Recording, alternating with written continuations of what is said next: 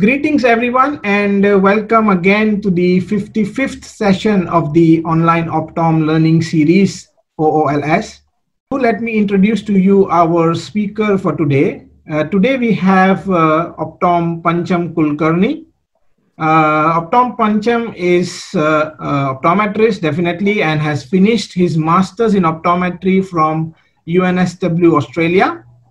He has 17 years of experience in optical retail, dealing with various types of spectacle frames and lens materials as well. He is also an adjunct associate professor at the Lotus College of Optometry, Mumbai, India. He is also a research guide for undergraduates and postgraduate students. He has a teaching expertise in dispensing optics and contact lenses. And today, sir is going to talk to us about different spectacle frames and lens selection, which is basically on the visual needs. So when you have a patient or a customer walk into your practice, how would you go about selecting a frame and selecting the lens based on their visual needs? So welcome Pancham sir on our platform. Thank you very much. And now I will leave the screen time to you.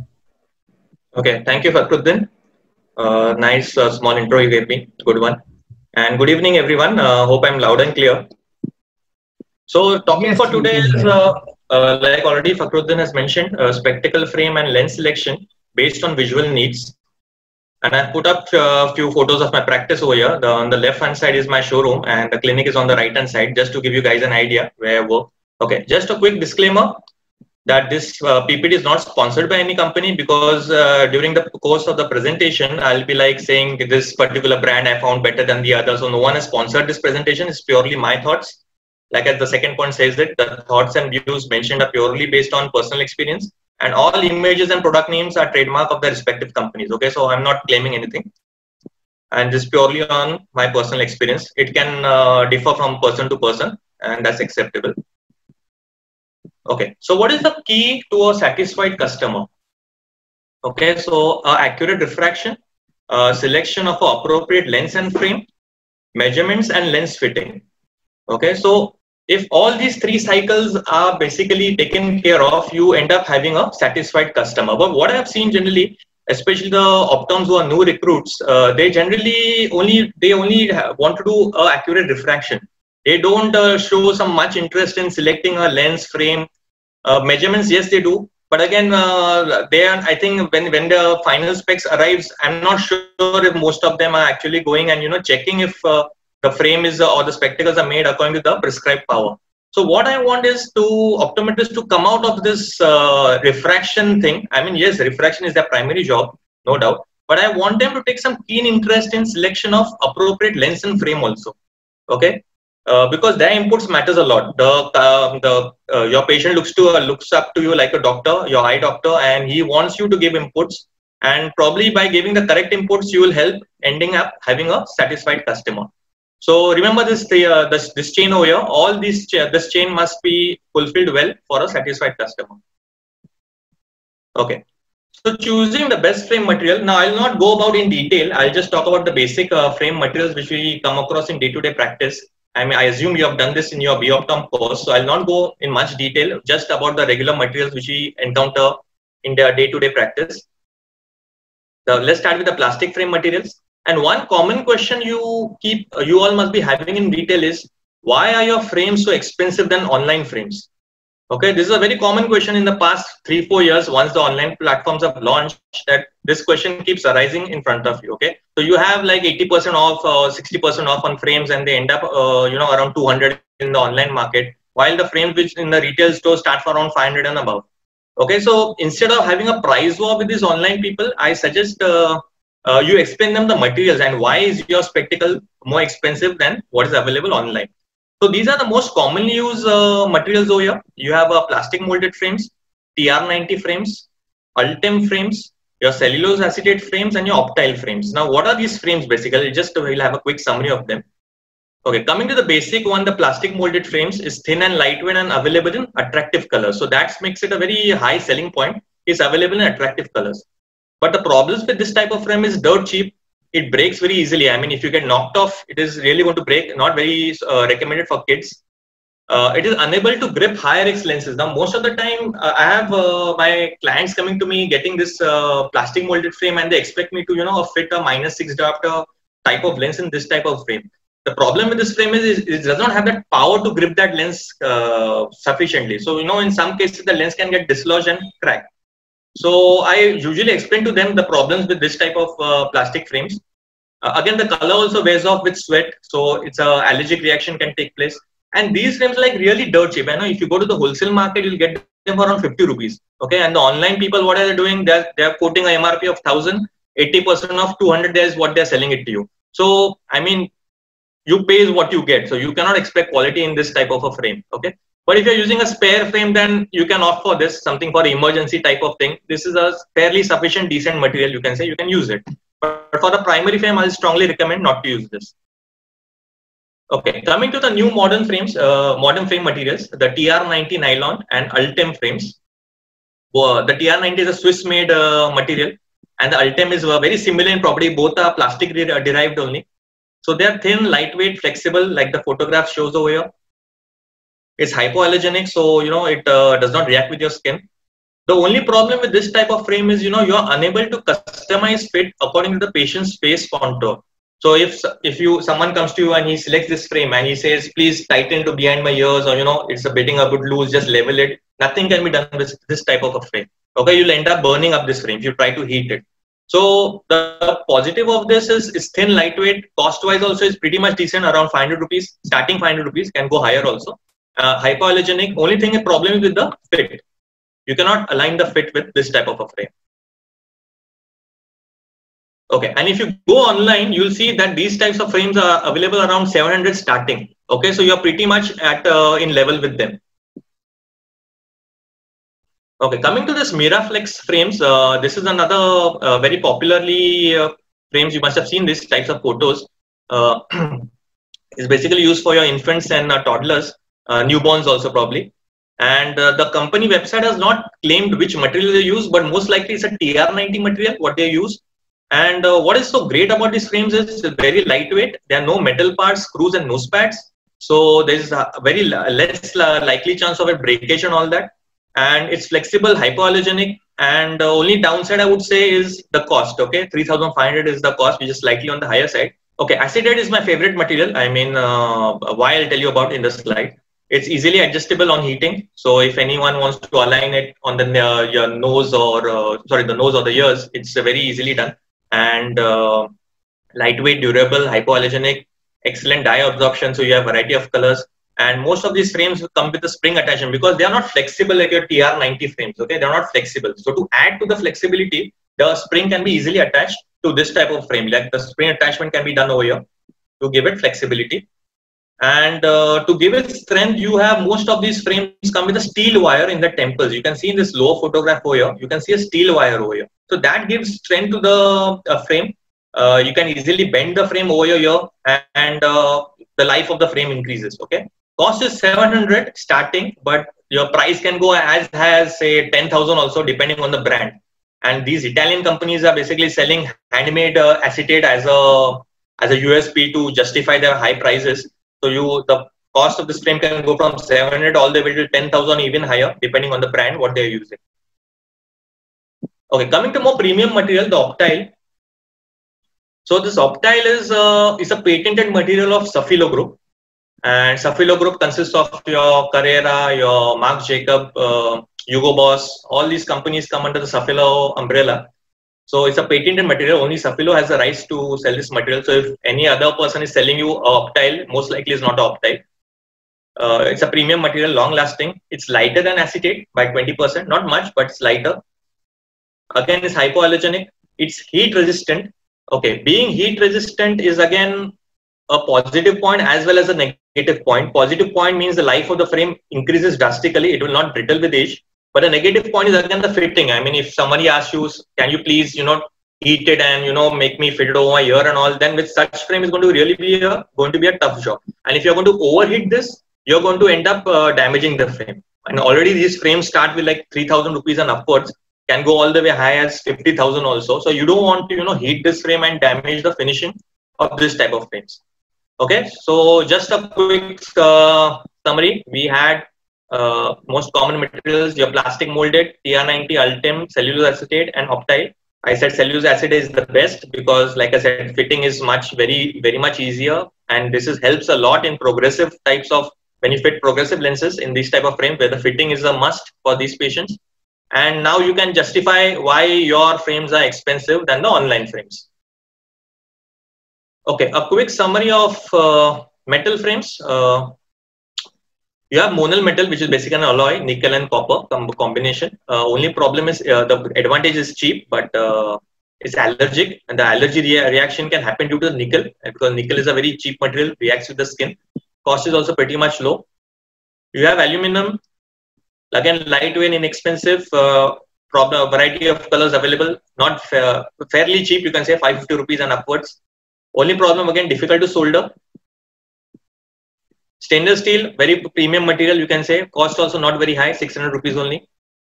Thin, sturdy, corrosion resistant, lustrous, hypoallergenic. So it got all the properties in it. And the most premium material of this is titanium in metal. You all must be knowing about it. Titanium is the lightest material. If you combine both plastic materials and metal materials, titanium has got to be the lightest of all materials combined. Okay. So it is thin, lightweight, flexible, strong, mostly seen in your rimless frames. It's hypoallergenic if 100% pure, corrosion resistant. Only problem is available in limited colors, and it's difficult to weld this. Okay, so again, those fitting issues can happen with this type of a frame. It's expensive, starts from 3,000. So suppose you have a dealer who tries to sell you for around 50 or something, just watch out, it cannot be a pure titanium at that price. So a good quality titanium generally starts from 3,000 rupees and upwards. Okay, now selecting the appropriate lens, we have spoken about the frame. Now comes the lens part, and now I feel the optometrist must take charge over here. Okay, like I already mentioned, optometrists are just satisfied doing the refraction, but this is also a specialist job. Okay, because everything, the lens depends on what is the age of the patient. Is it the adult, or is it a college-going kid, or a a child? What is his refractive error? Is a single vision or a presbyope, or what is his visual needs? Like, is it more of indoor work, outdoor work? And another thing what I found out is, please do not manage the finances of your patients. Now, what I mean by this statement is, a lot of us assume that, this particular frame, this lens is going to be expensive, so this person cannot afford it. Okay, so don't have that judgment. Every patient has a right to know the whole variety, what is available in his for his category. But what I mean by that is this: use this company layout chart. This is the progressive lens layout chart. Now you have a lens starting from 3,500, which can go all the way high to 25,000.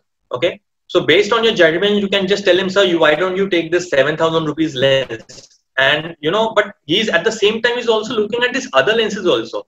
So even if you don't mention about these lenses, he knows, oh, such a premium product is available in the market. And he might ask you out of curiosity, sir, what about these lenses? What are these lenses? So then you can take your time, you can explain them. They have, lower peripheral astigmatic zones. So you have a more wider field of view and more easy to adapt, lesser swim effect. You can explain them. But just don't give him a single option. So this is the best lens for you. I think you should go for this. And these are more premium lenses. It's not for you. So don't try to, manage the finances of your patient.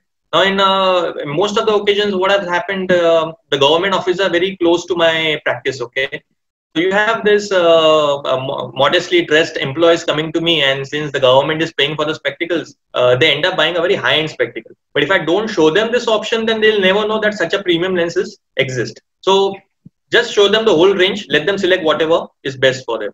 So like I said, the range goes from 4,000 to 25,000 rupees.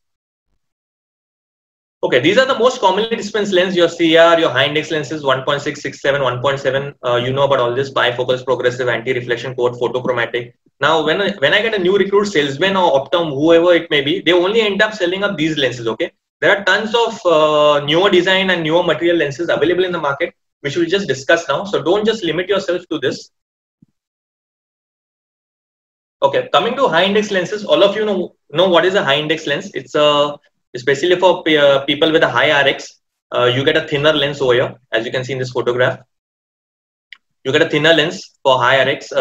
It's available both in glass and plastic. The CR13, the plastic ones, the highest index available right now is 1.7, and in glass it can go as high as 1.9. Okay, so if you want thinness is the issue, go for the glass. Only thing is glass is breakage can happen because of the increase in weight. Only problem with high index lenses is high index reflect 50% more light than conventional CR39 lenses. Okay, so ARC code becomes a must with this type of lenses.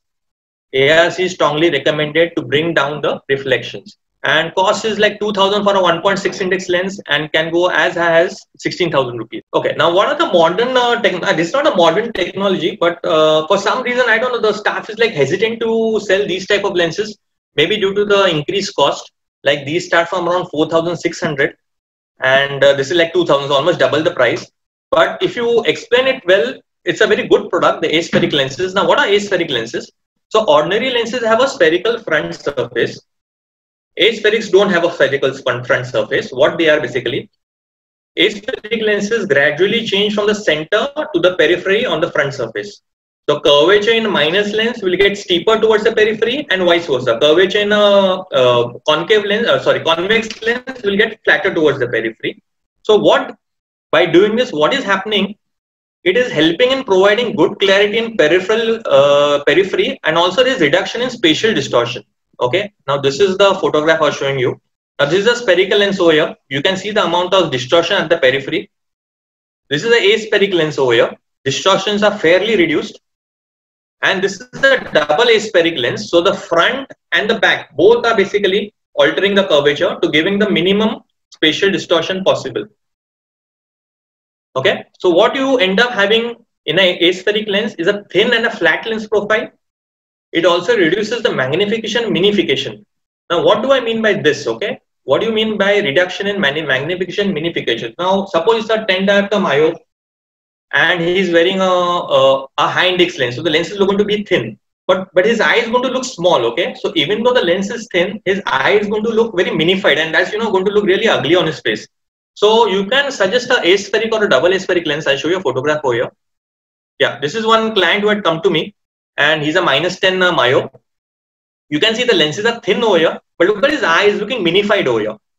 And now I've given him a Nikon double aspheric lens and just look at his eye. I mean, just looking as if he's not wearing a high index lens. Okay, so it's looking so clearer, no distortions, no that magnification minification effect is happening over here. So happy customer, he might end up giving me a few more referrals also. Only downside I would say is the cost, 9,200 and upwards depending on your refractive error.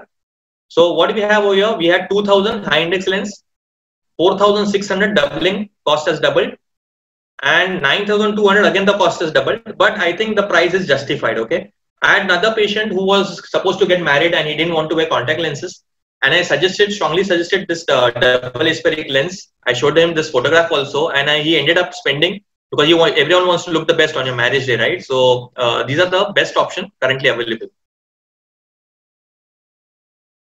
Okay. Problems with aspheric lenses is flattening the curves increases reflections. Okay, it's not a very breaking problem. You can always have an anti-reflection coat on these lenses, and your reflections are going to reduce further down. Another issue over here is the Abbe value is lowered, okay, with increase in index. Now, what is your Abbe value? Abbe value is basically your chromatic aberration. So, lower the Abbe value, lesser is going to be the clarity of the lens. So, with aspheric lenses and the high index lenses, the Abbe value is substantially drops. So, basically, you can add an anti-reflection coat and you can increase the clarity of your lens. So, hope I am clear. What is the difference between high index? It has a spherical front surface, aspheric front surface, and double aspheric. Both the front and the back have a aspheric surface. Okay, so minimum distortions seen. This is just a summary of what I just spoke about. If you see, this is the glass over here and this is your CR39 plastic. So if you see, as the index goes higher, the Abbe value is coming down significantly. Like at 1.523 and 1.9, the Abbe value is dropping by almost half. So again, strongly ARC recommended. Same thing with the CR39.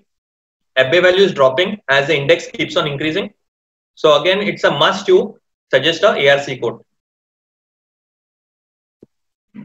Okay, impact resistant lenses. Now this is another thing which the new recruits or the students who newly join a practice don't recommend, and it's a must you at least make the patients aware of that such a lens is available, and not just be satisfied selling your normal CR39 lenses. Now everyone knows about polycarbonate lenses. I'll just quickly summarize. So polycarbonate is the first high impact lens which was launched decades ago. It has a fairly high refractive index 1.59. Only problem with polycarbonate is a poor Abbe value of 30. Okay, so your CR39 has a 59 and this has a 30, which is like half of your CR39. It is also scratched easily. It's difficult to tint and edge. It's not very chemical resistant. So if you're going to use your acetone, don't use it like too frequently on this lens. You might damage the optics of this lens. And there is also a law in USA and in most of the European countries that if you're dispensing a spectacle lens to a child, you must prescribe a polycarbonate lens. Now, this rule is followed very strictly in the foreign countries. So, if you have a patient, NRI patient coming to you, just make them aware of this law. In fact, if you are having a practice in US and you end up selling a CR39 lens to a kid, your license can also get revoked in some extreme cases. So, this is a must in your foreign countries. Price is slightly higher than your CR39, is 3870.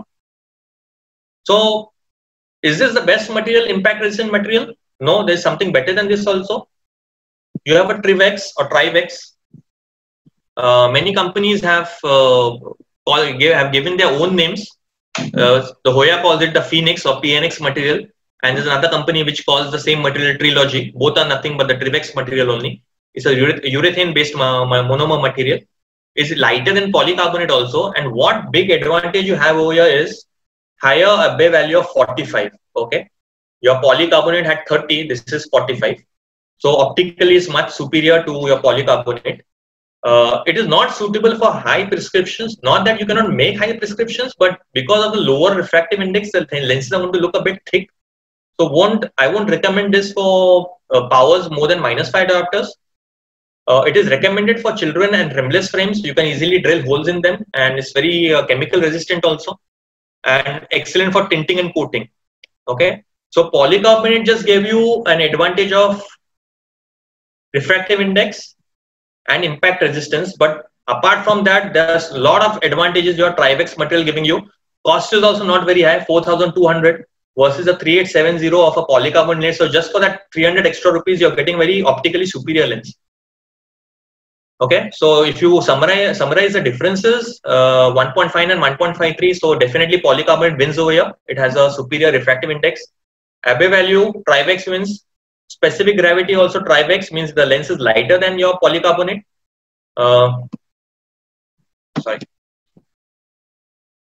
Impact resistant properties are very similar. Trivex is slightly more expensive, and both provide 100% UV protection. Okay, if you see this photograph over here, it will show you how superior substantially superior, but it is a bit superior than polycarbonate. Now, if you concentrate on this E over here, if you see this E over here is much clearer in Trivex lens, and if you look at the polycarbonate lens, you can see a lot of distortion is coming at the E. Okay, so this suggests that even on paper, we know that it's 45 versus 30. So this is an example of that. Okay, so just don't stick to your polycarbonate.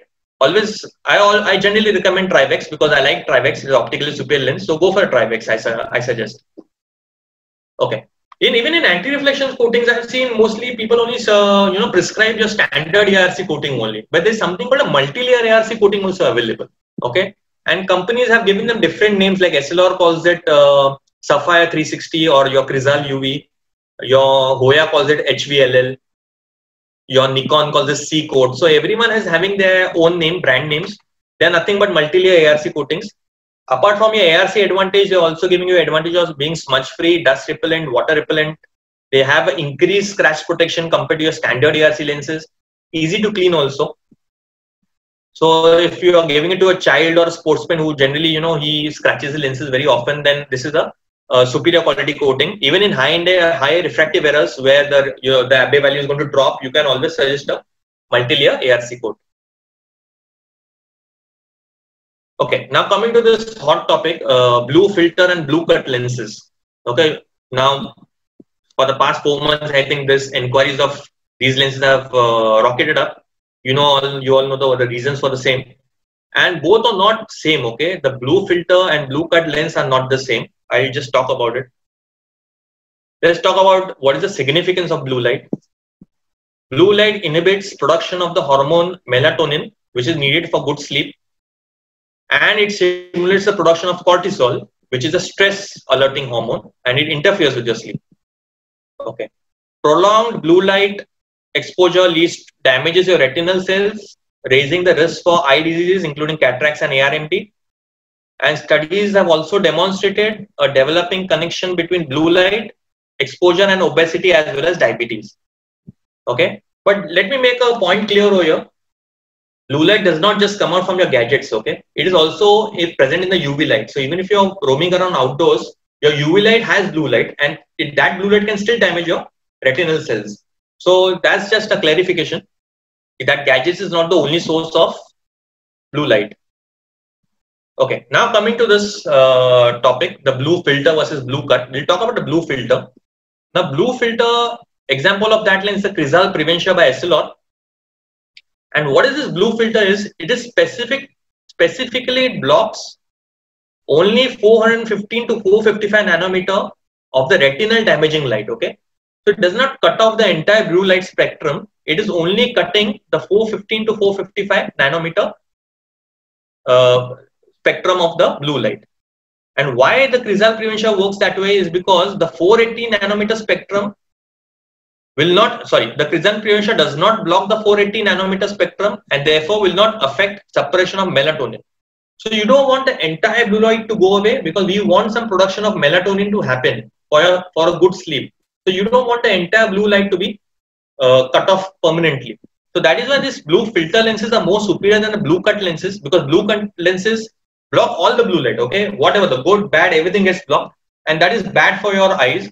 Because I read a study recently which says that blue light is essential for the, because if you cut off the whole blue light, there is going to be progression of myopia also. I read a study recently about that if some blue light is essential for the child. So, and if you're going to deprive the child of the blue light, then his myopia can progress. The paper said that. So, that is the thing, and this is the common experiment. Your sales staff, the marketing staff comes to you and says, "Sir, our lens is so superior." They'll shine a torch on your lens, and the whole blue light gets cut off, and you say, "Oh wow, this lens works great." But actually, this lens is very bad for the eyes. Always opt for a blue filter. These blue cut lenses come also very cheap. They're like around 500 rupees to 1,000, and so you feel, oh, why spend for a blue filter lens, which is like almost 4 times the cost of a blue cut lens. But this blue cut lens is nothing but a marketing gimmick, and you want some light to pass through it. Okay, one important point I just remembered from a blue filter is that white surfaces appear yellowish with blue filter, with a blue filter lens. Okay, so if you hold the lens against a white background, the white background is going to look a bit yellowish. Now, this is not a very deal breaker, but my practice is close to a diamond hub. Okay, so I have a lot of these diamond assorters who come to me for spectacles, and when this lens was newly launched, I remember giving this lens to one of the diamond assorters, and he came back and told me, "Sir, my diamonds are looking of inferior quality because instead of looking white, they were looking yellowish." So he said, "Sir, I rejected so many diamonds today, but then later on I found out that there's something wrong with this lens." So I spent time explaining him that is because of the blue filtering effect. Your diamonds are looking yellow in color. Actually, they're white, but because of the filtering effect, it is yellow. So somehow he was not so satisfied with this lens, and so always make a point. You just mention whoever may be that about this yellowish effect of a blue filter lens. Okay, another common question. Sorry, just 1 minute. Another common question what you get on your counter is, can I turn my phone setting to blue block instead of buying spectacles? Okay. Now, all our Android phones and your Apple phones have this setting. You can just go and press and say blue block filter. But what studies have found is that light blocking apps don't work. Okay. So, many a times you suggest a blue filter and that fellow will turn and tell you, "Sir, my phone has this setting. Why do I need to buy this?" So you can share this study with him. A 2018 study found that Apple's Night Shift app found on its iOS devices did not reverse the melatonin suppression that arises from an evening exposure to these devices. So clearly, this app is only good for reducing the glare. Okay, you can reduce the glare and the eyes will feel comfortable. But when it comes to blue blocking, this app doesn't, or any app doesn't work basically. Okay, now coming to our first poll. Do you think a blue filter lens is necessary for video users? Just please share your answers. Yes, so about 76% of them think yes, a blue filter lens is necessary. And about 11% are unsure. The rest 14% says no. That's the view of our audience today. Okay, so expected answer I had, but generally when people ask me, sir, should I include a blue filter lens? My rule is like, if you have usage of more than 1 hour on a gadget, 1 to 2 hours on a gadget, then yes, it's recommended. Generally all of us have more than 2 hours, and in this lockdown, the usage has increased further. So give a blue filter and not a blue block, but everything is not rosy over here. There was a study done by the American Academy of Optometry, the reference is put up, scientific evidence about blue light. And what they found was that there is no scientific basis for claims that blue light from digital devices is harmful for people's eyes. Blue light from computers will not lead to eye disease, as its quantity is very small as compared to sunlight. Like I already mentioned, even the UV light has some amount of blue light. So your gadgets are only not responsible for the whole trouble.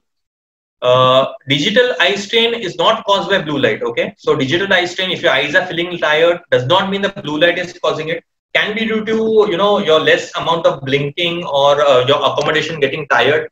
That can be also the cause of digital strain. Yes, your blue light can be one of the contributing factors. Instead, they have recommended to take frequent breaks with adequate blinking. That will help reduce the strain. And they also recommended to reduce glare and brightness of the screen, which will help reduce your eye strain further. Okay, so don't just say yes, take a blue filter and you are good to go. I mean, as a sale point of view, yes, it is a great profit generating lens. But you have contradictory facts about the lens available in research. So just take it with a pinch of salt, I'll say. Okay, another thing which has come up in your lockdown is your anti-fogging lenses, and that's the reason I've switched over to contact lenses and not wearing glasses nowadays.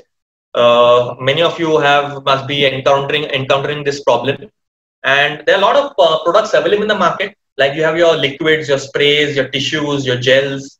I've used most of them, and all are rubbish basically. Okay, sprays, tissues, gels. What I found was the best among the lot was the Optifog coating by SLR. Okay, I think that was the best of the lot. It's around 1,000 rupees more expensive than your normal Crizal lens, and along with the coating, you get a microfiber cloth. Okay, so every day in the morning, you have to just rub the cloth against the lens, and that Optifog coating gets activated. So I did a small experiment over here. This is your over the coffee mug. I kept the lens, and if you see over here, this lens is completely fogged. This is your normal lens, ARC coated lens, and if you see the Optifog coated lens, only the inferior portion is slightly getting fogged. It's not like it's 100% fog free. Your slight inferior portion is still fogging over here. This is immediately after I applied the cloth. I did this, and so you cannot say people who have very high hopes of this coating. You cannot say this is like 100% totally anti-fog. Just tell them that compared to a normal lens, the fogging is going to reduce substantially. Okay, it turns the lens surface to hydrophilic, causing even distribution of water droplets. Okay, and rest as the sprays, tissue gels, I've used all of them of various companies, even the Nikon ones. They are not up to the mark, and that's why I don't recommend anyone selling them. Okay, coming to photochromatic lenses, transitions. Now this is an area which not many the sales staff of the Optom stock know about. There are many available types of transitions available. We'll quickly go through them. And you have your generic photochromatic lenses also, and most of the time, the classic is like twice as expensive as your generic. So most of the time, these sales staff and all they end up selling a generic photochromatic lens without telling them the differences between a transition and a generic lens. Now, generic lens is basically, it requires a direct exposure to UV light. So you have to keep it under UV light, and then only it is going to get darkened. Okay. But in your transition classic, it can also get activated with indirect light. We'll just talk about this. So transition classic is not, it's okay entry level lens, very similar to your generic lenses. Only thing is the darkening fading cycle is very quick, you can say, with the transition classic. Even this needs a direct UV light for activation. It will darken to around 30% if there is no direct UV light, not beyond that. It has comparatively slower dark fade cycle if you compare it with your other premium transition lenses, and cost is like 6,200. Available only 2 shades, the gray and the brown. Okay, coming to your transition Signature 7. Signature 8 has also launched, but it's not yet available in India, so I'll talk about Signature 7. Now this is it's a very rapid, okay? The darkening fading cycle is like very rapid. Under a minute you will have the lens darkening and also fading. It is 50 to 70% darkening even without direct UV light. So if you're wearing your glasses and you're driving and there is no direct sunlight on your face, even these lenses will darken to around 50 to 70%, even under direct UV light, and that's a very useful feature, okay?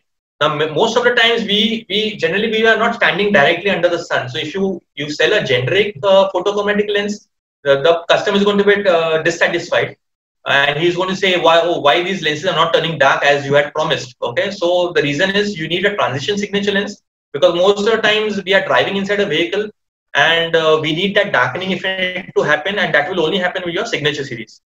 Another big benefit of this lens is completely clear in indoor conditions. Okay, so if you're sitting inside in an office, these lenses are completely clear. No one will know that it's a transition lens. Another added feature of this, it filters out 20% of blue light which is arising from a gadget. So that's another cool feature of transition signature series. And if you can add a prevention coating on top of that, then you're going to get almost double the amount of blue light protection. Only thing, expensive, 10,200, 3 colors available, and now you have the option of these lovely shades also, your sapphire, amethyst, amber, emerald. They look really cool. Once you're in the sun, they turn into this shade, and once you're indoors, they again clear out. So the style quotient goes up very high when you wear these lenses. If you wear them, your friends are going to ask you what is this new type of lens you are wearing. Cost is also getting bumped up though, 13,200. Okay, extra active is the next lens. Like the name suggests, extra active means it darkens more in your signature series. Now, some of the patients complain that, these transition lenses are good, but, they're not getting as dark as your sunglasses. So then comes your extra active lens into play. It gets activated without direct UV light also. Again, it filters out 30% blue light. Your signature was filtering out 20%. This filters out 30%. Again, you put a prevention and that figure goes much higher. It is more darker shade as compared to your signature series on UV exposure. So it becomes more dark, like the name suggests, extra active. And you have a light tint seen indoor also. So unlike your signature, which is completely clear when you're indoors, this has a slight amount of tint to it when you're sitting indoors. And it is darkest in hot climates also. Okay, what I mean by this point, okay, let me explain this point in the next slide. We'll talk about this point in the next slide. Okay, again, it's available in this fancy mirror colors also. This was launched a year back. If you see, once activated, it looks like a mirror over here. And once you come indoors, it looks completely clear. So again, I mean, if you want those fancy mirror colors like your green, blue, copper, silver, gold, you can opt for this. Remember, cost is again bumping up over here, 14,200. But again, if you want to make a statement of people who have a refraction, high refractive error, don't want to keep a separate set of sunglasses and spectacles, they can always opt for a transition. So just to summarize all these three, you have a classic which does not get activated under direct, gets activated only under direct UV light. You have a signature which you can, gets activated even while you're driving. Extra active darkens more than a signature. So these are the differences of all these three lenses. So explain the differences, let your client select what is best for him. Okay, I forgot one more lens, which was the transition drive over here. This is not yet launched in India yet, but the company people said, yes, it's going to launch, getting launched this year. So basically it's a polarizing lens, okay? So what's a polarizing lens is going to cut off all your glare, which comes out from your, while driving, and the road reflections which is coming out of the road, or, or if you are at the sea and the reflections coming from the sea or a snowy region. So it's best, it's going to cut off your polarized light. It is only recommended, it's not recommended for indoor use, only recommended for outdoor use.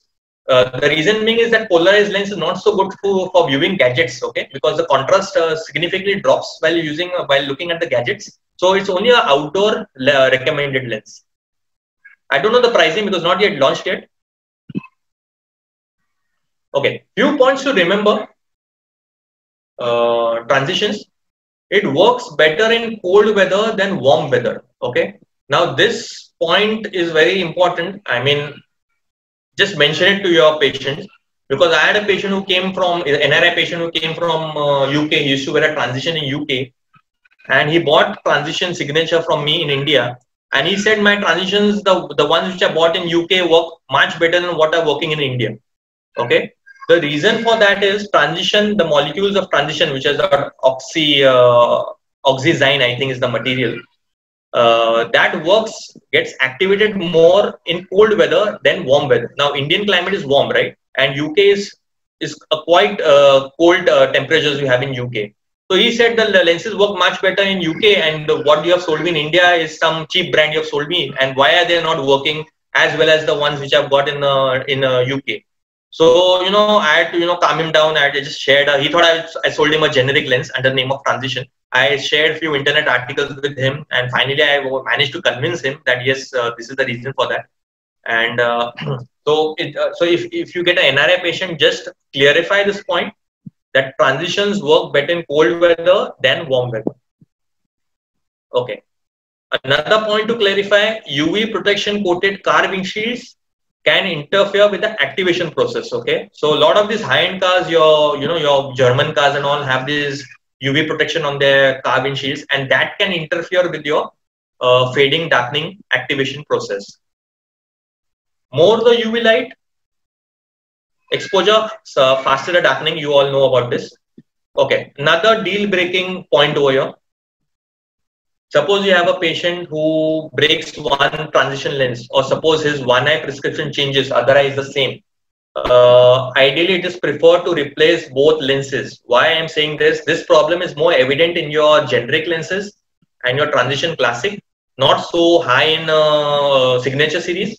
The reason for that is, as the lens becomes older and the more the UV exposure it gets, the fading and the light and the fading cycles, darkening cycle gets speeded up. Okay, so if it's a 6-month-old lens, the rate at which it darkens or lightens is going to be much faster than a new lens. So if you're going to only replace one side of the lens and the other eye is going to be like, the old lens, then when he goes in the UV light, one side is going to darken very fast and the other side is not going to darken.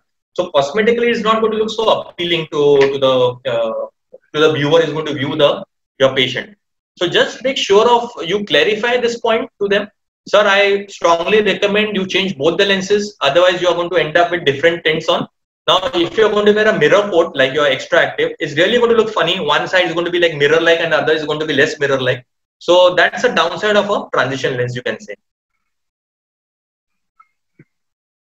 That brings us to our second poll. Would you prefer a transition lens or a sunglasses for a style statement? Now, keep in mind your fancy mirror lenses and your those amber and all those colors which I discussed about, and just go about giving a poll. Okay, so I think we have about 80% of the polls here. Okay, it's kind of 50-50. Yeah, it's almost 50-50. Yep. Okay, so honestly, if I walk in, if I have to buy glasses for myself, I'll opt for the transition signature because I have a refractive error. So, I don't want to keep two spectacles, and just switch between them. And again, transition offers a very superior optical quality of the lens. And if you people or any people who are tight on the budget, then yes, I think the sunglasses makes more sense because sunglasses start from 1,000 and, the Polaroid ones go up to like 2,000 and you have good UV protection in a 3,000 rupees lens. So cost is a major deal breaker with a transition lens compared to your sunglasses. So it's personal preference. That's why I think the poll also came 50-50. You can always opt for a good quality sunglasses. They'll also get the job done.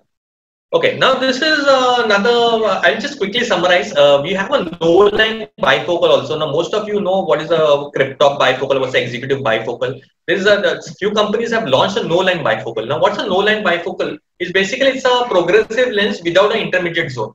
Okay, so it only has a distance portion and reading portion. There's no intermediate zone in this type of a lens. So, what advantages you have? Cosmetically, yes, it looks good. It eliminates the visible dividing line, so no image jump. It's a blended free-form back-sided bifocal. Peripheral distortions are less, but they're not zero, I would say.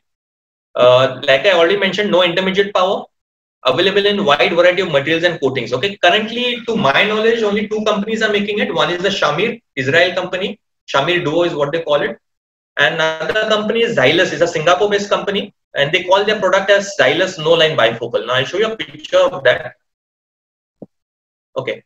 Now this is your standard bifocal. Observe the image jump happening over here. You can look at this blue line also. It's looking a bit distorted over here because of the image jump. And this is a no-line bifocal of Shamir. You can see over here the line is fairly straight. There's not much of an image jump. Only thing you can see a slight peripheral distortions happening over here.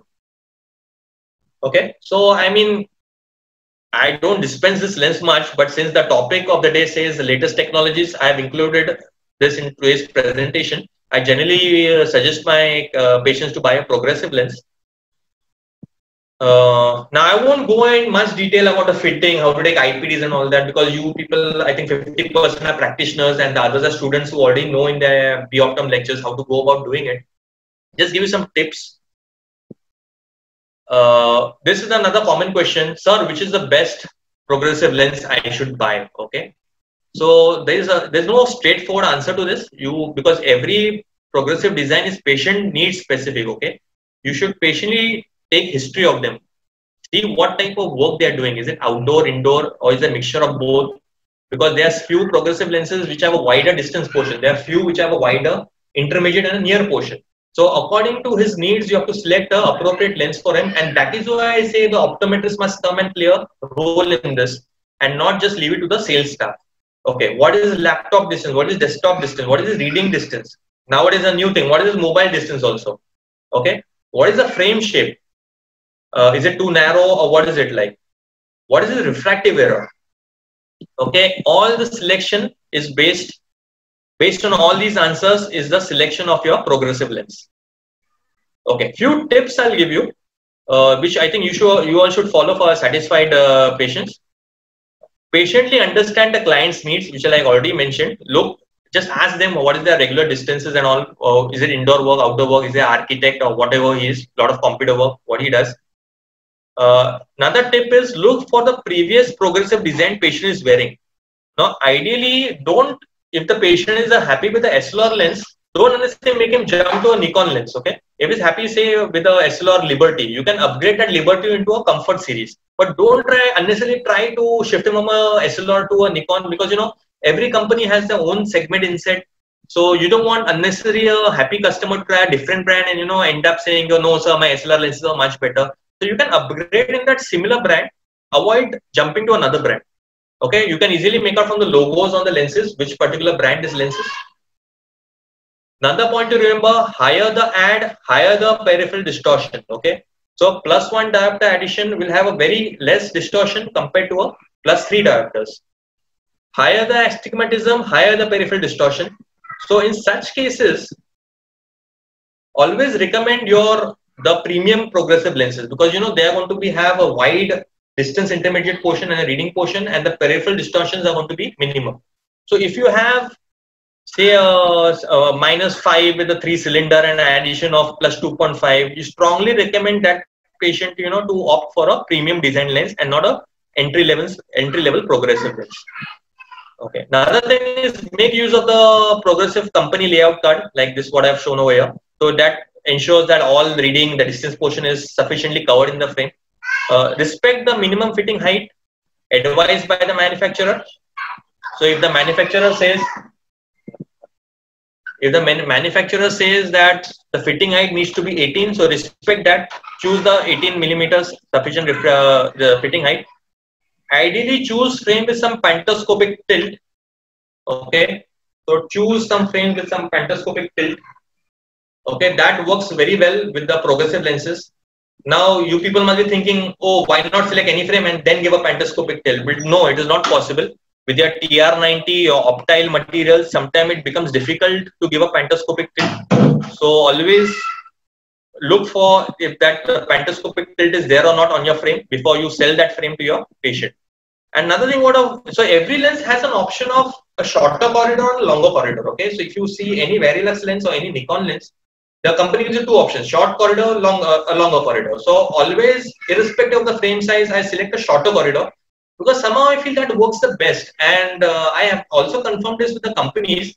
I asked them how many % of people order a short corridor, how many % of people order a long corridor, and surprisingly, 80 to 85% people always opticians order for a shorter corridor lens. So that shows that shorter corridor lenses are much easier to adapt compared to a long corridor lens. Okay, these are the frame shapes to avoid for a progressive lens because this is the height is pretty small, so you know the fitting, the reading area can go out. You don't want a dinner plate type frame because you know a lot of distortions are going to happen in this type of a frame. You don't want a cat-eye frame because you know again the peripheral distortions are going to come in, and you don't want an aviator frame because that your reading portion can get cut off in some designs. So avoid these frame shapes. Okay, there's some instruments known as used for a customized progressive lens. And what I mean by customized progressive lens, all companies have a customized progressive lens. You need special instruments to measure all these parameters. Like the Zeiss has the VisuFit instrument, and the Essilor has the eye partner, which is there in my practice. So the instrument basically measures your refractive error. Sorry, not the refractive error. Takes into account the refractive error, reading distance, laptop distance, segment inset, frame shape, panto, wrap angle, head posture, dominant eye. So all these parameters are basically incorporated into the lens during manufacturing process. So if some people have a habit of holding a mobile close, and some people have a habit of putting laptop like very far from them. So the software takes into account all this. So if you have a patient who is not so comfortable with a standard progressive lens, always opt for a customized progressive lens. Only downside is the cost. I mean, they cost like around 30,000 a pair, and if you add your fancy coatings and all that, the cost can increase further up. So, but this is there as an option. Now, coming to the last section of the presentation, myopia control lenses. Now, SLR was supposed to launch their myopia control lens in the second quarter. Now, because of the corona pandemic, I think it's been delayed again.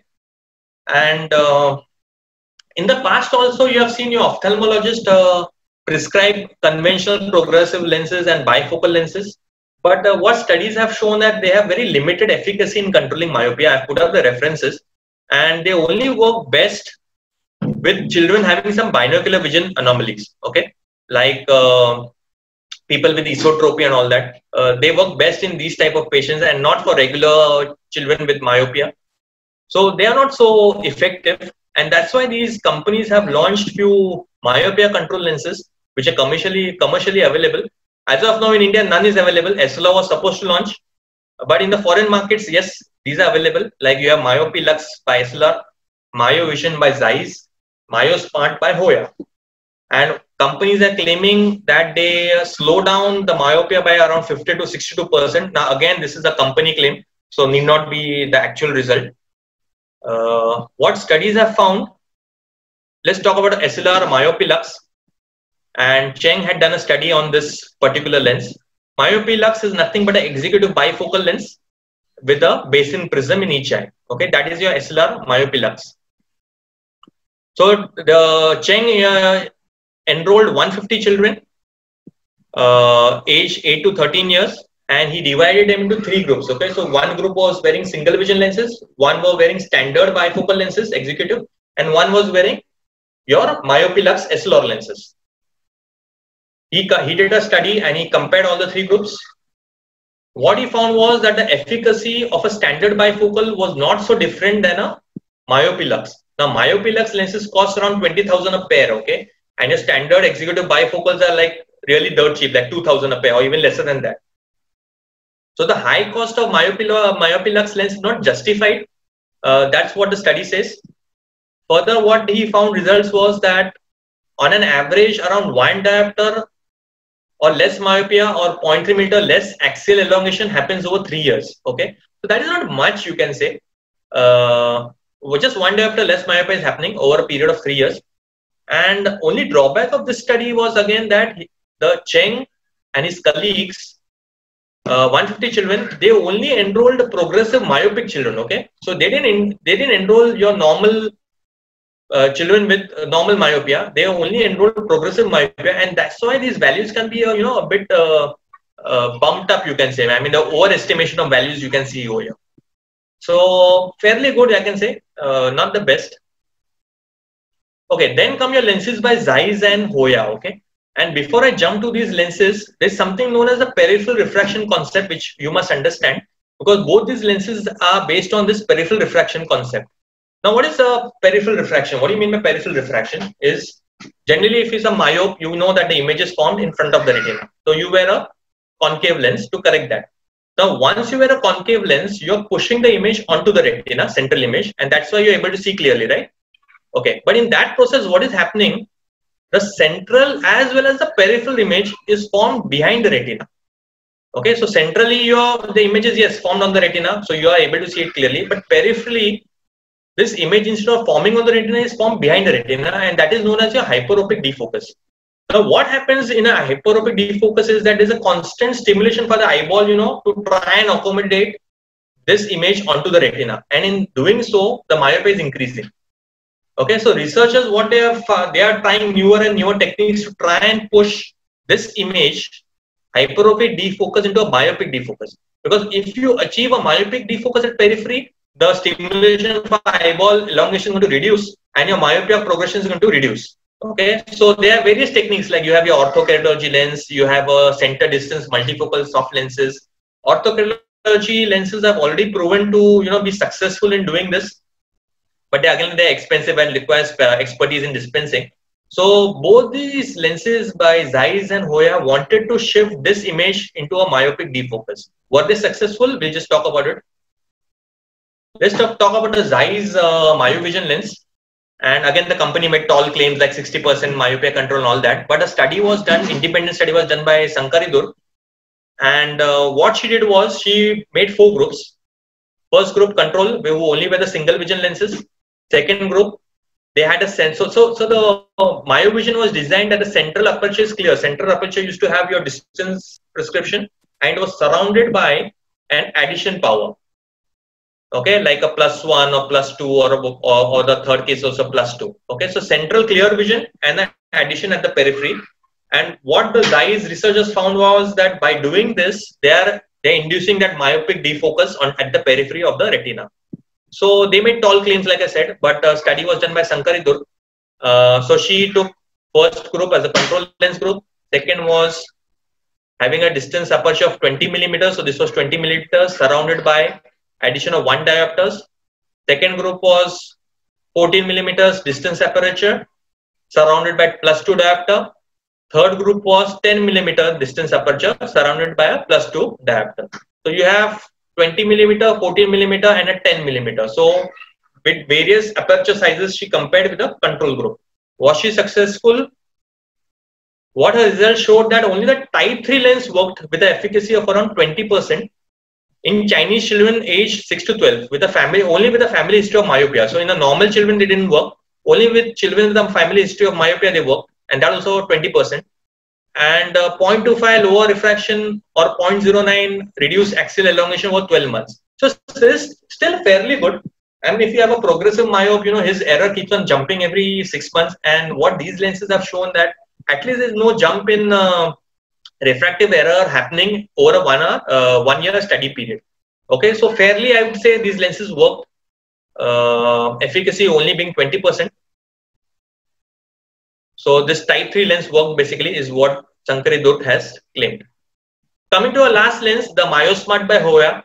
And Hoya calls this lens as a defocus incorporated multiple segment lens. Okay. Again, the company made claims. They are verified by researcher known as Lam and his colleagues among 183 Chinese children aged 8 to 13 with a myopia between 1 and 5 diopters. Okay, so what is this lens basically? So this lens has a central 9 millimeters distance portion over here, of 9 mm diameter, and it is surrounded by 3.5 diopters, multiple segments. Okay, in your Zeiss, what we had just one addition power at the periphery over here, right? In your Hoya, you had multiple 1 mm diameter, small spherical 3 diopter surfaces at the surrounding the distance portion. Now, what the Hoya researchers found was that this is the best design to create a myopic defocus. Okay, so what were the results? Sorry, what was the study first? So they kept two groups only. One was the control group who wore normal spectacle lenses, and one was group who wore the DIMS lens or the defocus incorporated multiple segments. And they followed up these children over a period of 2 years. Now, what did they find over here? Okay, children in the DIMS group had less axial elongation by 62%. That is fantastic figure, I would say. 21.5% children wore DIMS lens had no myopia progression over 2 years period, and compared to 7.4% who wore 7 single vision lenses. So 21.5 is like pretty acceptable, I would say. And efficacy was around 50 to 60% in Hong Kong Chinese children, and 0.444 diopter lower refraction was seen over 2 year period. So that's really great. Because in the Asian children, you have seen the refractive error jumping very, very quickly. And in fact, in wearing this lens, your refraction was like 0.44 diopters lesser than your single vision group. So fairly good lens, not yet launched in India though. So if you have to compare all these lenses, these are the lenses I just spoke about, your Zeiss Myovision, your Myopilux and your Hoya. And lower these graphs, the better basically, because this is showing your axial length elongation. So shorter the graph, the better is the lens.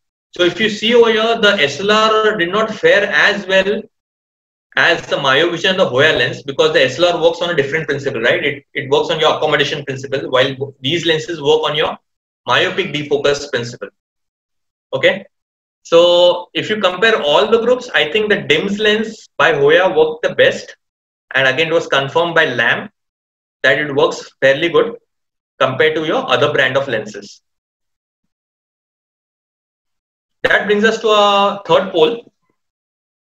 What do you think is more convenient to prescribe for, sorry, what is the question? Hold on. For myopia control in children, okay? So you have myopia control spectacles, you have low dose atropine, you have orthokeratology, and you have a center distance softness multifocal. I am asking what is more convenient as an optometrist for you to prescribe based on availability and skills. What is more convenient is my question. Yep, okay, so I think pretty much expected answer. See, low dose atropine is going to be very convenient. I mean, it's very cheap also. It's like the atropine drops come around like 100, 150. But you as an optometrist cannot prescribe that. At least in India, legally you cannot prescribe that. So what, as an optometrist point of view, I think most convenient will be your myopia control specs, because you just, you don't need any specialized fitting skills. You just sell it over the counter. Orthocare requires some special skills, and your center distance multifocals fairly good, you can say. But again, they are on the expensive side. So yes, I think I go with the poll over here that the myopia control specs will make more sense. Okay, now coming to our last poll, one more poll is there. Which treatment according to you is most effective in myopia control? So first question was how convenient it was. This is which is most effective, irrespective of the cost. Yep, okay, so yeah. So orthocare is the right answer. That is what research says. Orthocare is the best in inducing your myopic defocus. After that, I would say the low dose atropine and the center distance multifocals, they're fairly close to each other. But I'll opt for a center distance multifocal because of the lesser side effects, and you don't want any invasive technique like atropine to be, injected in the eye time and again. And last would be the myopia control specs. I know they're very convenient to dispense, but if you're looking for an excellent myopia control, then yes, orthocare is the answer to this. Okay, these are my references. And I'd like to thank the online Optom Learning Series team for giving me an opportunity to speak to the practitioners and the students. And also thank Mr. Fakhruddin for presenting me this opportunity. Okay, thank you everyone. Okay, thank you so much, sir. I think it was a very comprehensive session. So the first question is about the thermal bleaching. If you have any idea, like in theory, we read that thermal bleaching is something which is does it work with transitions as well? Thermal bleaching works. Thermal bleaching is more evident in your what to say your generic lenses and your classic lenses, because classic is a very age-old technology. It's like almost 15-20 years old technology. But with the signature series, company claims there's none. But based on my personal experience, yes, there is a bit amount of still there, and you still need to make your patient aware that there's if he's very a picky person, you have to make him aware that yes, if you're going to replace one lens, that difference in color can happen. So don't go by company claims. Based on my experience, no, I'll say no. Okay. Okay. The next question is about what would you suggest to a patient if she is already a blue cut lens wearer and they want to switch to a blue filter lens? Is it recommended, or would you keep some key points in mind while doing that? I would strongly not recommend a blue cut lens only, because I told you the disadvantages of a blue cut lens. It is even blocking the essential light also. Okay, yeah. So if you want, I recommend a blue filter, because blue filter is not suppressing melatonin, which is with the essential light. And like I said, I've read a study, you can Google it up also, that if you give blue cut lenses in children, it is going to bump up their refractive errors. So provide them with a blue filter or just give them an ARC, but don't give them a blue cut lens. I would say that. Okay. But if they are already wearing a blue from before, would you switch them to a blue filter? Yeah, I would either switch them to normal ARC, and if they have the budget, then a blue filter. But definitely not recommend a second pair of a blue cut lens. Okay. So you would strongly let the patient know that blue cut is not the way you should be using it. We would recommend a blue filter or an ARC. Okay. Okay, what lens specification should be chosen for high anisometropic prescriptions, and will change in index of lens cause any changes in the cosmetic appearance? So, yes, and if you have like say -10 in one eye and minus say 6.5 or 7 in the other eye, the double aspheric lenses to some extent, 90% of the extent will not show any difference. But if you're going to wear ordinary spherical high index lens, then yes, the difference is going to be seen, because the normal high index lenses do cause that minification effect. So cosmetically, it won't be so great. Okay. And would you ideally prescribe different index lens to overcome these anisometropic problems for different eye? Is that the question 3? Is it? Sorry, the question, Fakhruddin, the third question? Yeah, this is another question, just to add on this anisometropic.